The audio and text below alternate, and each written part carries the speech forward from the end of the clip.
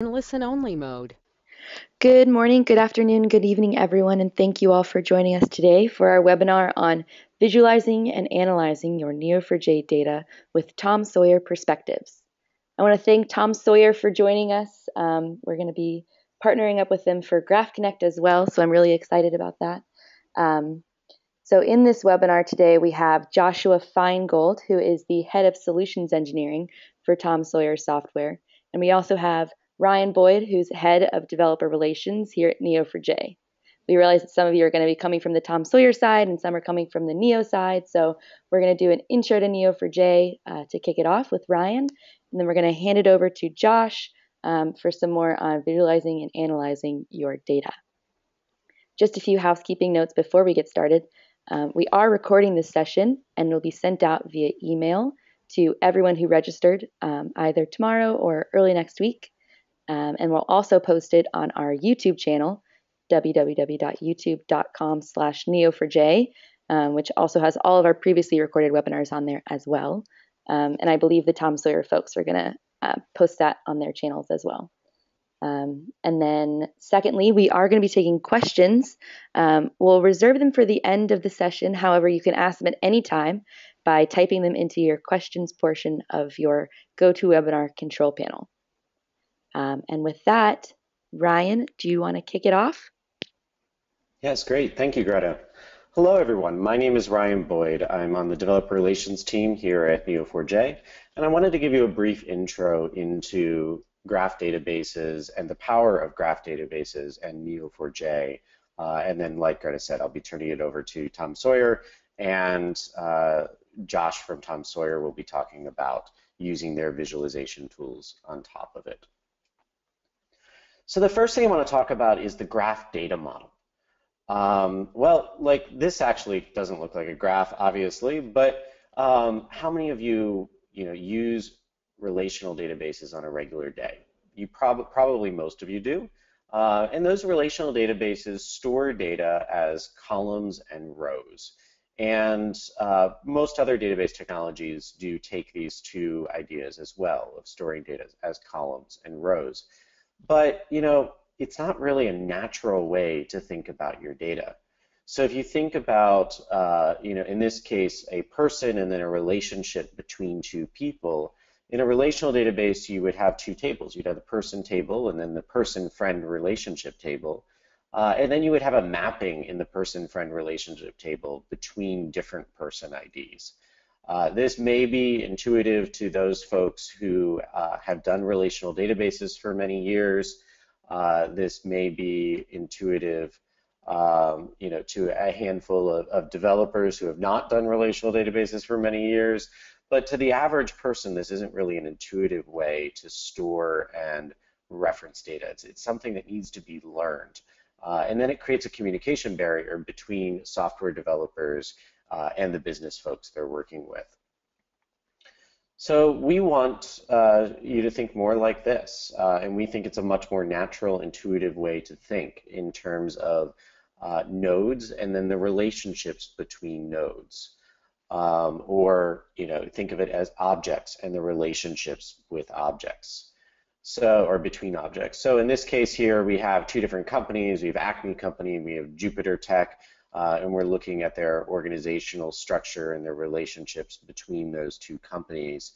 And the relationship very much looks like a graph. The organizational structure may at times be a tree, and at other times, if you have a multi-reporting relationship, may be much more graph-like. And in this case, obviously, we're showing the relationship between these two companies. But this is a much more intuitive way to think about your data in the graph model. So what does that look like? Well, here is a quick diagram of the graph model. In this case, we have Andreas as a person who knows three other people, Tobias, Micah, and Delia. And these three other people are connected to Andreas by this knows relationship. So it's a relationship with a label of knows. And within each of these, we're going to talk about how you can store properties and additional data as well in a graph database.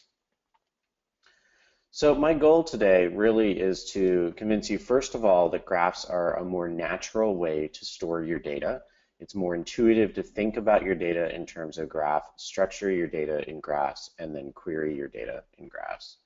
And then two, that graphs can be much more efficient for some types of use cases. So the property graph model looks something like this. We have nodes, and then what I just popped up here are the properties on those nodes. So in this case, we have two people nodes or person nodes. They have properties name, Dan, and Anne on the right-hand side, and then they have the date of birth, for both of these person nodes. And then they have a Twitter handle for Dan in particular. So Neo4j is schemaless. You can modify the objects at any time and add additional properties or delete properties. It gives you that flexibility that as your business changes, you can update your graph to reflect those changes. So we can see here that Dan has an additional property that Anne does not have, and that Dan has a Twitter handle. And then we see here the relationship, so loves. So Dan loves Anne, and luckily for Dan, Anne also loves Dan back. So that's a good relationship here. Then we also show that Dan lives with Anne. And these are directed relationships. That's how Neo4j stores relationships, is in a directed fashion. In the case of this loves relationship, you don't necessarily need to put both relationships in both directions, because in Neo4j, although it is a directed relationship, you can query on both directions regardless of what the actual direction is of the relationship. That is a much more performant way to store this data, or a better optimized way to store this data would just be a one loves relationship. Perhaps the person who first asked the other person out is the originator of the relationship. Okay, so then we have an additional node here called a car, and that car is the label for that node. And then we have some more relationships. And you'll notice on this drives relationship, we have a property on the relationship as well. Think of this as in a relational database, you have your join tables, and you might have additional properties on the join. And then you would put it in the property on a relationship in a graph database. So, Dan has been driving the car that is owned by Anne since January 10, 2011. And I wanted to talk a bit about that performance as well. Is that, one of the key values of a graph database is high performance queries of relationships. And the way that you get high performance queries of relationships is by what we call index-free adjacency. It means basically as you traverse the relationships between nodes, essentially it is just doing some basic pointer arithmetic, either on disk or in memory, to find the node that another node is related to. It's not having to look that up in an index. And so in a relational database, every time you do a join, and oftentimes we've seen customers with dozens of joins in their queries, it's looking up in different indexes in order to find the next bit of data.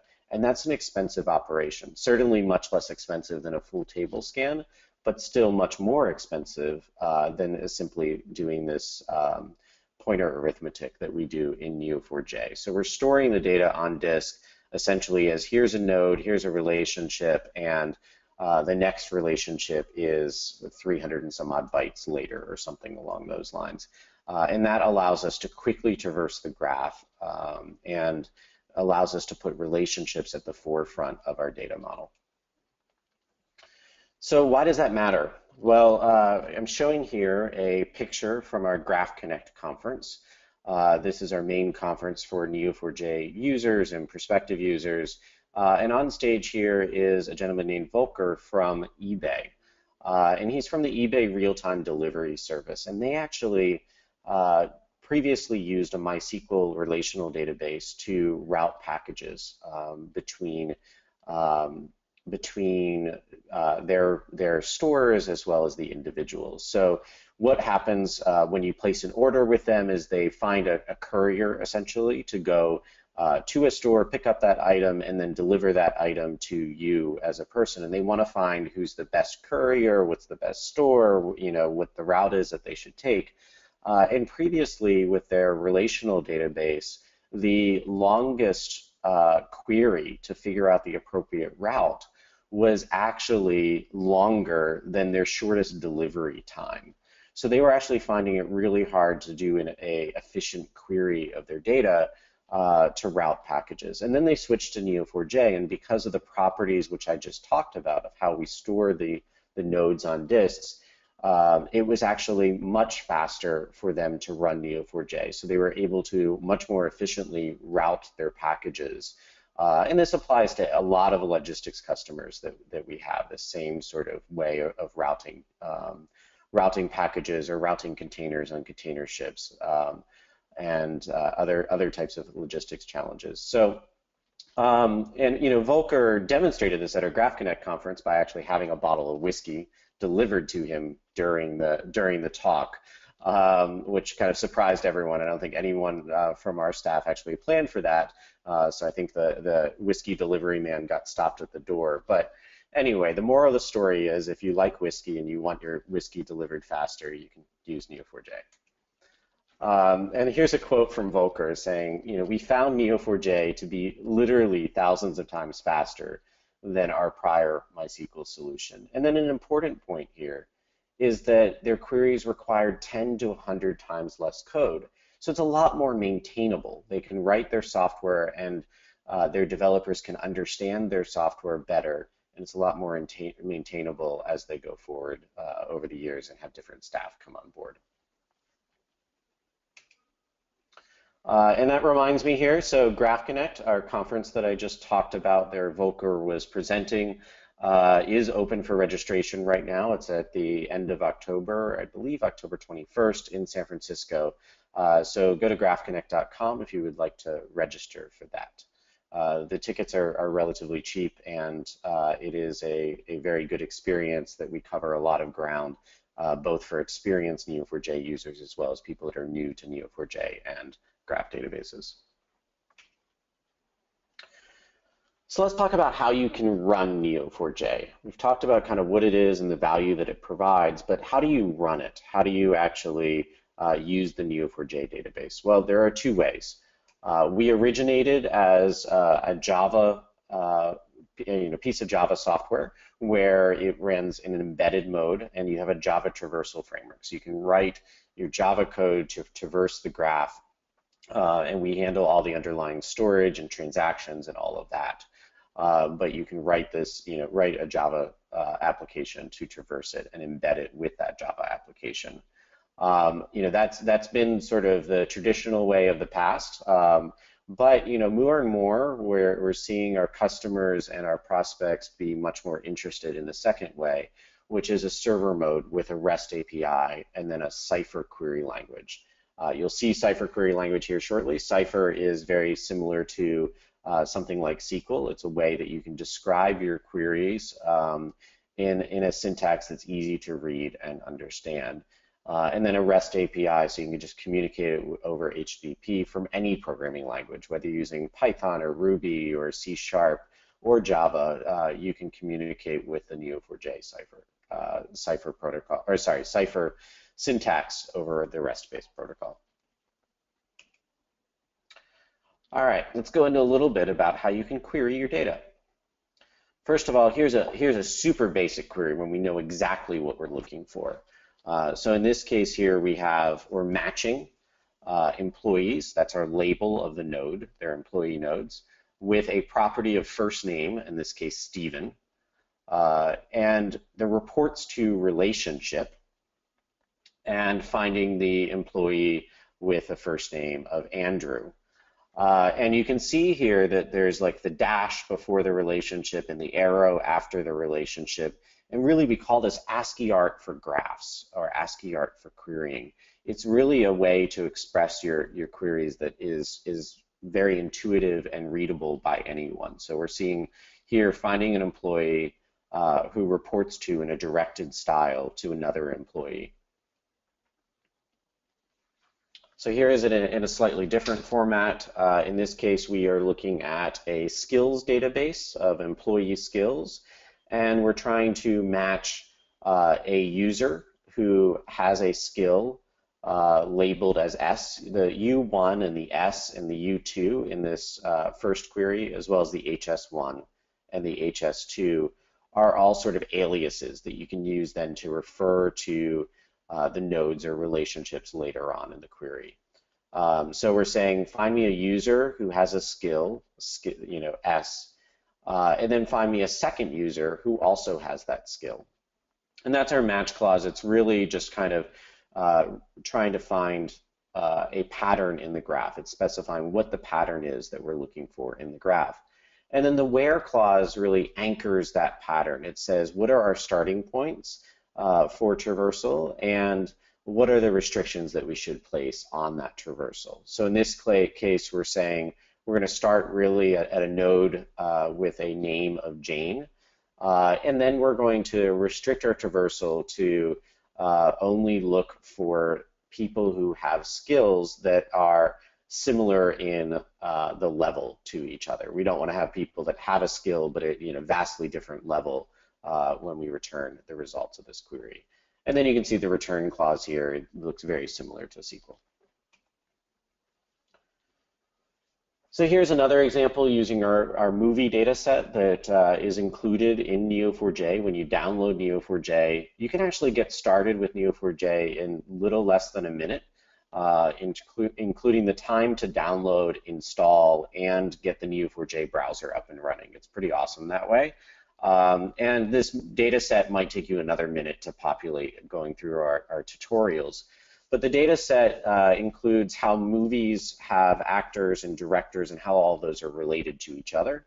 And if we wanted to find all the people who are both actors and directors in a traditional SQL database, we would do something like this, where we have two sub-select statements querying from the actor and director table, and then the outer SQL statement is querying from the person table. In Cypher, it's a little bit more intuitive here. We have a match statement. We're trying to find people where the person acts in a movie and the person directs in a movie. And because we're not using the same aliases here, we're saying, and the person directs in any movie, and return the person's name. So a very simple statement. I'm going to skip over this one for now, but we'll send out the slides, just looking at time here. Here's a real world query from a customer though. We had a customer come to us and say they want to find all direct reports in their organization to a particular VP or something like that, and how many people those direct reports manage up to 3 levels down within the organization. Fairly simple query to express in English. When they tried to express it in SQL, they came up with something like this. And I believe I have an 8-point font on this slide.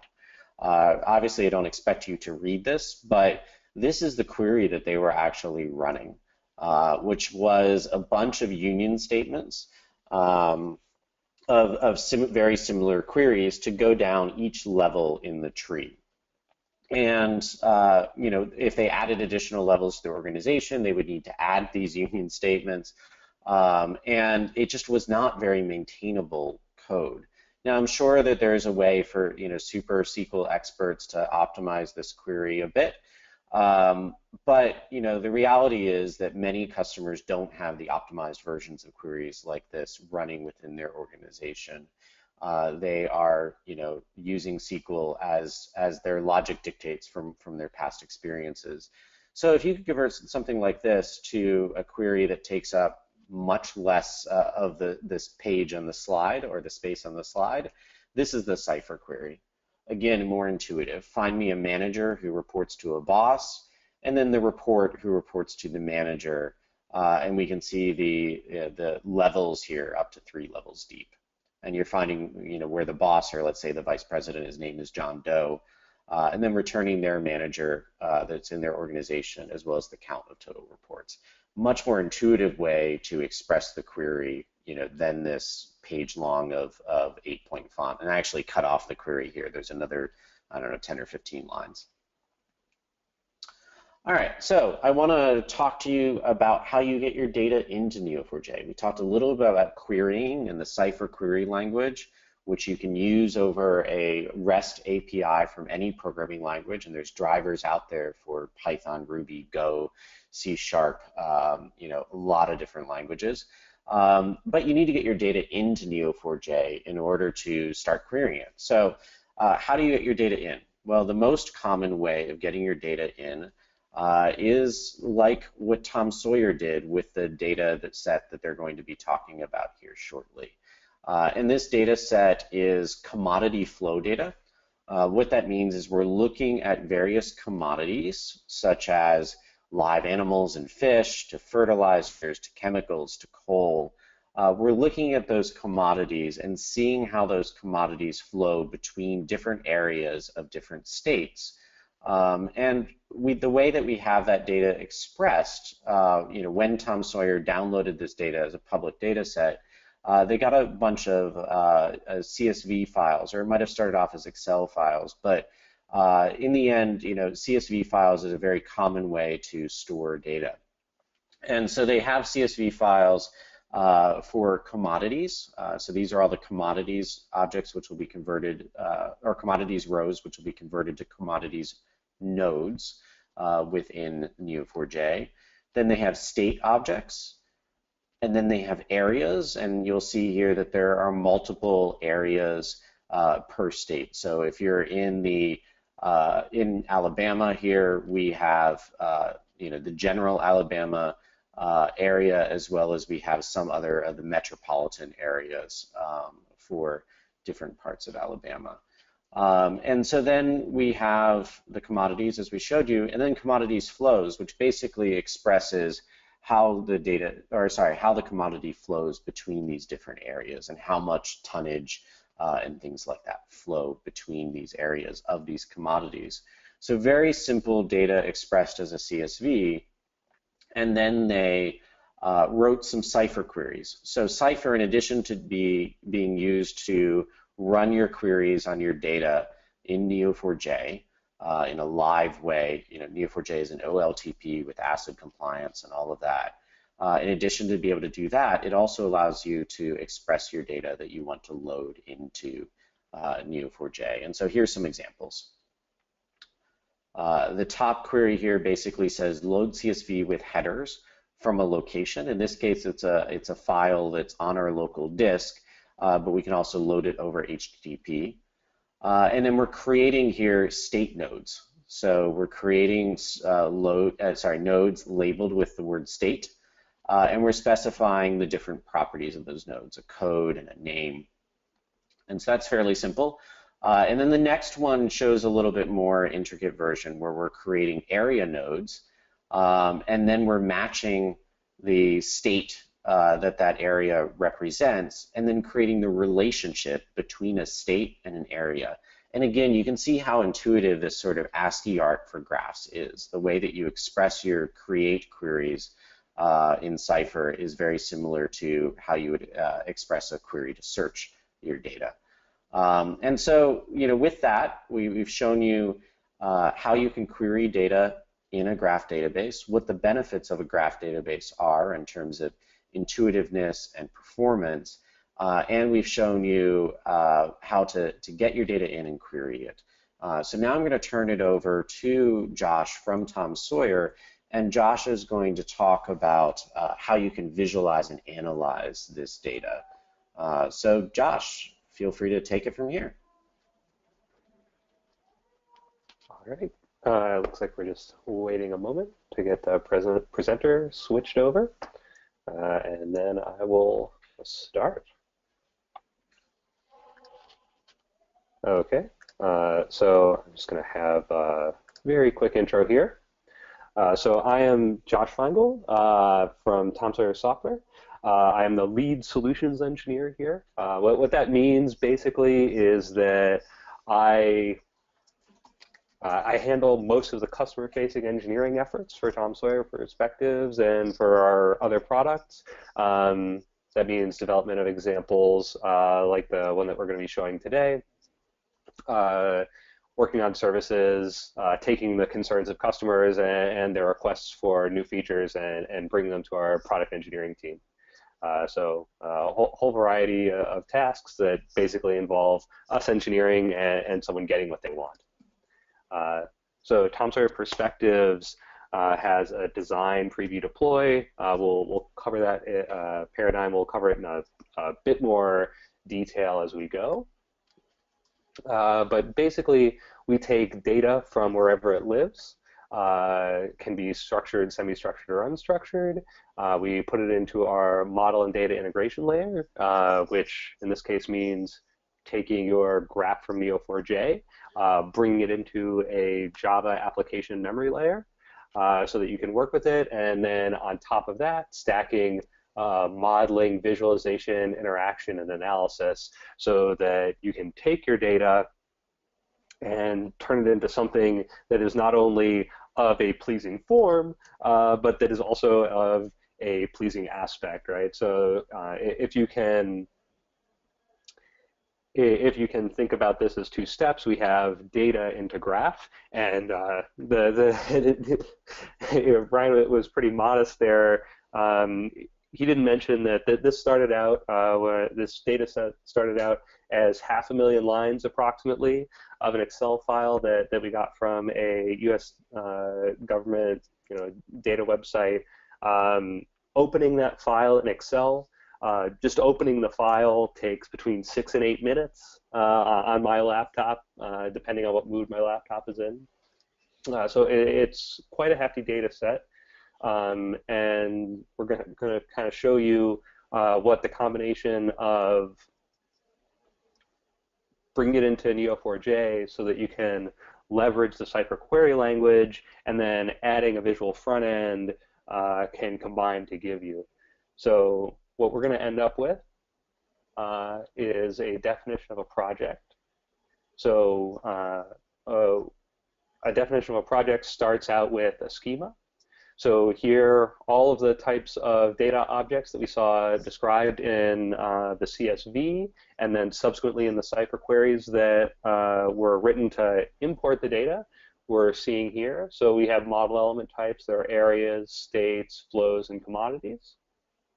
We have some additional metadata attributes that are going to be derived from the subset that we take. And here we have some Neo4j queries. So here is a lookup for all of the areas. Here's a lookup for states, and here's a lookup for all the commodities that exist, right? And so these are all very easy, and these are the types of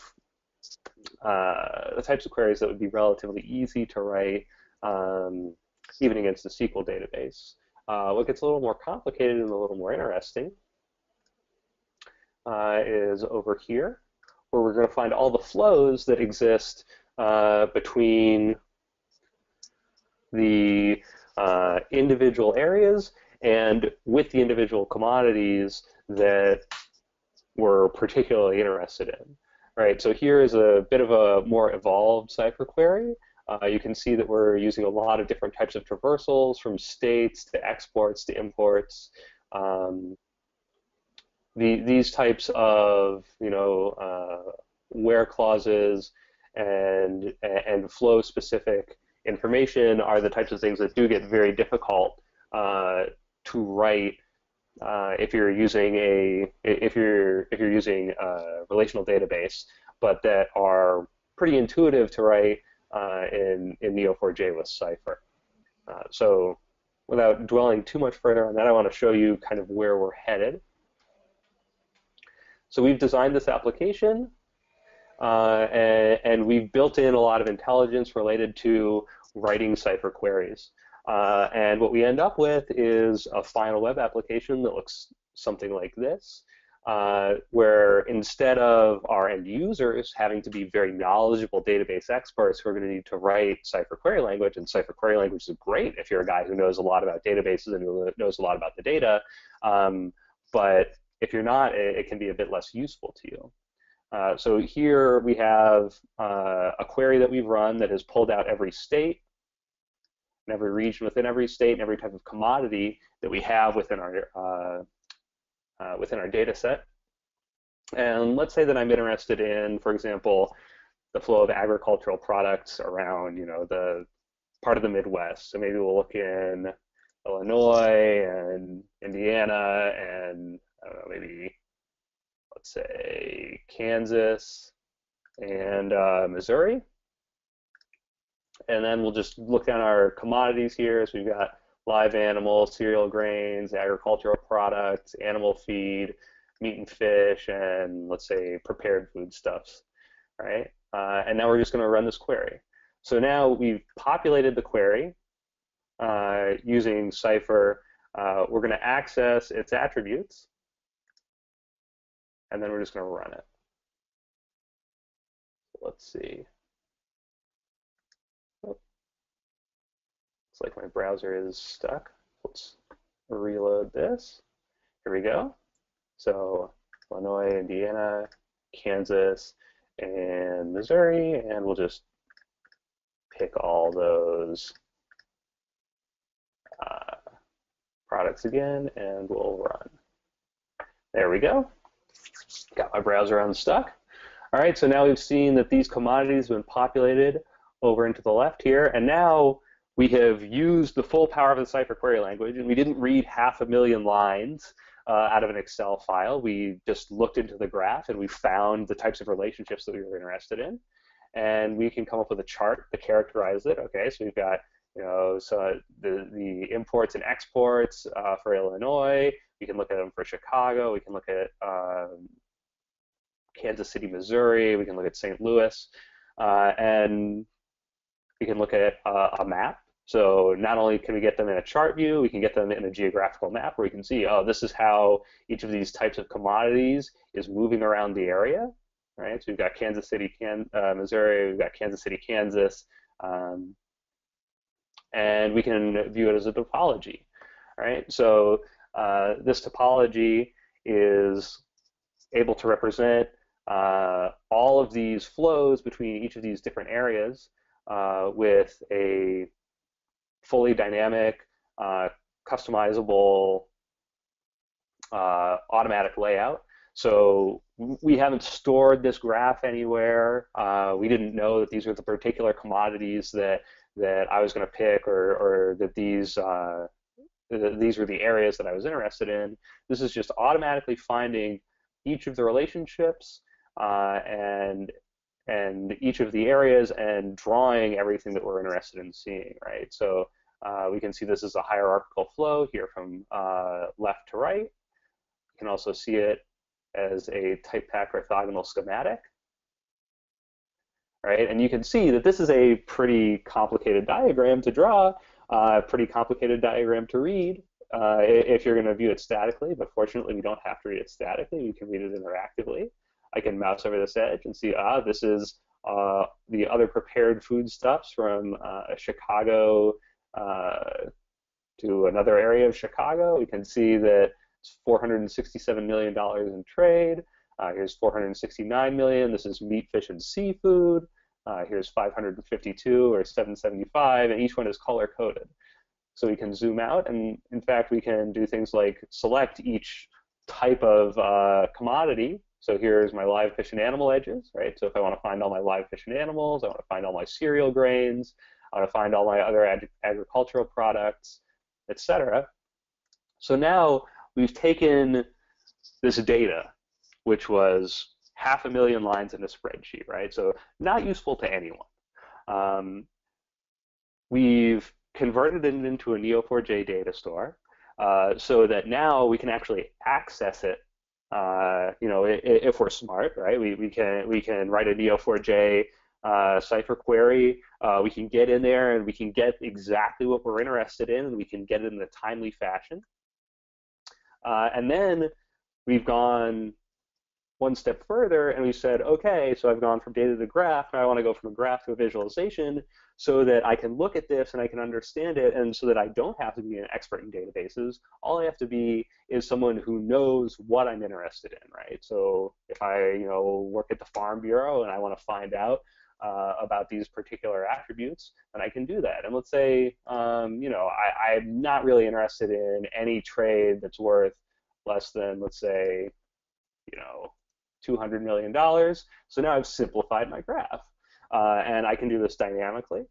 So again, I can update my layout. I can view it as a left to right flow. I can view it as a schematic. I can view trade clusters that exist within my graph. And I can also see things like, oh, well, this is the only pink edge that I have here. Well, what does that mean?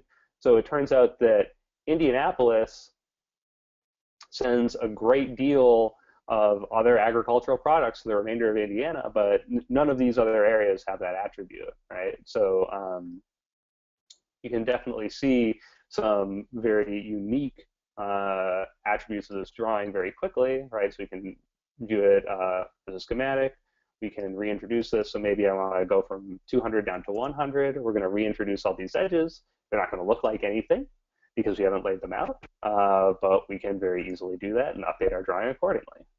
Right, so we have this very dynamic, very interactive view on our data that we've leveraged power at every single point in the process. And we can also go over and view these in a table, right? So if I say, okay, so here's an edge, I like this edge, I'm interested in it, why don't I go view this in the table? So, obviously tables are not the best way to view 500,000 lines of anything. But for this couple dozen lines, maybe there are things that I can learn here by viewing it this way. So okay, well, this stands out. This is my animal feed product. Maybe I want to go back and view this edge in my chart or in my graph, or can view it right over here in my geographical map. And we can control areas. So let's say, well, I'm not really interested. I'm only interested in urban areas. So I'm going to unclick Illinois. I'm going to turn off the remainder of Illinois. So now I'm showing Chicago and I'm showing Naperville. Turn off remainder of Indiana. Turn off remainder of Kansas. And now we can, just as we filter down on the values of edges, we can also filter down on other types of information, right? And we can search. So let's say I want to find, fish. So here I've found all my commodity flows that include fish, and I can individually navigate between them. Let's say, this is the one I was looking for. And again, this is all coordinated back to the single data set. So we can see, in this chart view, we can see all of these, this contents of the chart equally acting to reflect changes that I make in all of my selections, right? And so this is fully interactive. So we're not constrained, and I want to kind of drill this home that it's all about having useful interaction. So so we can have coal, gasoline, fuel oil, petroleum products, and maybe we know that there's a lot of coal oil. Obviously, Texas has a lot of fuel. Maybe we're interested in seeing what goes to Nebraska or Iowa, and we want to pick up Pennsylvania as well.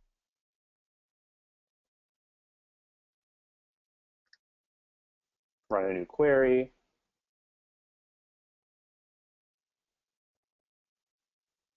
And now, just like that, we have a completely new graph, and this is the exact same application. We're following all the same rules that we followed before to discover what was interesting to us, but it doesn't necessarily need to be the case that you have to build a whole new application when you transfer from being interested in farm goods to being interested in petrochemicals, right? So we're just going to dive back a little bit more into the technical aspects, just very briefly, before we wrap up. Just so that now you've seen where we're going, that'll give you a little better context to understand what's going on over here. All right, so we talked about the schema where we said, okay, we've got areas, we've got states, we've got flows. We know how we saw those. Here we have areas and states and images and states and image-based ones, so you can have different UIs, right? So we can have a state house to represent a state, or we can have a little neighborhood to represent an area. We can have straight and curved edges, so we can actually modify that as we go.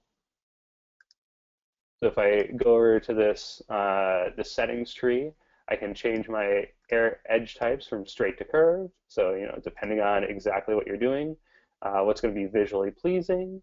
I can change my hierarchical layout direction. So instead of going left to right, I can go top to bottom, do a layout again, and we've moved everything around. All right. I can change my routing style to be orthogonal, switch it back to straight edges, perform a new layout, and now we have an orthogonally routed layout that again follows all these rules that guarantee this very nice tight packing scheme, but no overlaps between these objects, right? So this is all configurable at runtime, depending on what it is that you want to expose to your users, so that they get the most appropriate experience for whatever their knowledge is, right? So we've taken away all of the deep technical knowledge, we've taken away all of the jargon, and we've just used the power of data to graph to visual front end to really expose to people what it is that they want to see. So again, just very briefly touching on some of the approach that we had here. For our trees, we use rules. So for every area, for every state, we're going to add nodes and leaves to our trees. Similarly, for drawing, for every area, we're going to add some actions. For every flow, we're going to add some edges. For the map, we're just going to add, very simply, we're going to add a marker and set some properties. And for every flow, we're going to add an edge with some properties, right? So here we can control all of our filters. Here we can control all of our searches, so that all of this maintains its data-centric attributes, so that when I click over here, I'm not just selecting a particular edge, right? It's not just an edge in a graph. This is actually a commodity flow, right? It's got all the attributes associated with the commodity flow. I can see it in the table. I can see it in the map. And I can see, each of the areas in the chart. So, if I want to click on Texas, I can see Houston, Texas, because I selected it over in my chart view. So that's a very quick overview of the type of power that you can get when you actually let yourself utilize this paradigm of going from data in an unusable form to data you can traverse in a graph to data that you can leverage from a graph and get a really nice visual front end that anyone, even someone who isn't an expert on graph databases, can really utilize to its full potential.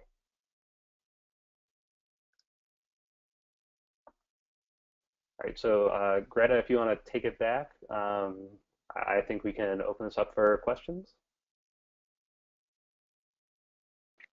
Awesome. Thank you so much, Josh and Ryan, for that great presentation.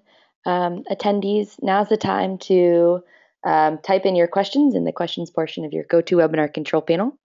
While you're doing that, I do just want to remind you again, I know Ryan mentioned it, but we do have Graph Connect coming up. Tom Sawyer will be there as well, so you can see this all in person. It's going to be October 21st at Pier 27 in San Francisco. We're expecting tons of attendees, so get your tickets now to be able to talk to the rest of the graph world. We also have a lot of Neo4j events happening all the time, all around the world. So check those out at neo4j.com/events. All right. Okay, so our first question, is it possible to change data in the visual view and update it in the database connected to Tom Sawyer? Yeah, so I guess this one is for me. The answer is absolutely.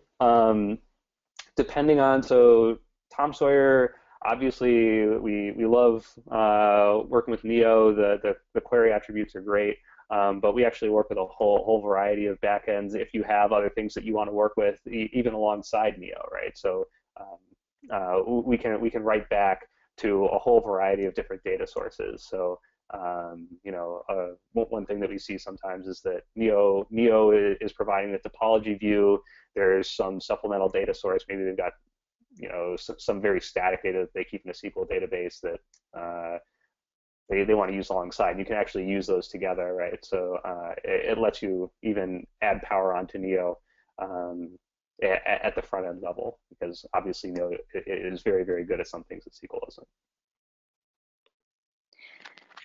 Yeah, and I guess Ryan, can you talk a little bit more about kind of Neo's interaction with other databases? Like, I mean, is it possible to Sure. connect multiple databases? Yeah, we find people using Neo4j oftentimes by itself, but we also find people using it along with other databases in what we call polyglot persistence. And what that means is that people are using a database for what it's best for. So in the case of one of our customers called Wanderu, they receive a lot of data from different data providers as JSON documents. And they store those JSON documents in Mongo, and then connect their Mongo database to Neo4j to enable them to query on the relationships. So they find the relationship queries very hard and inefficient to do in Mongo, but by taking that data and synchronizing it with Neo4j, they're able then to query on the relationships between their data points.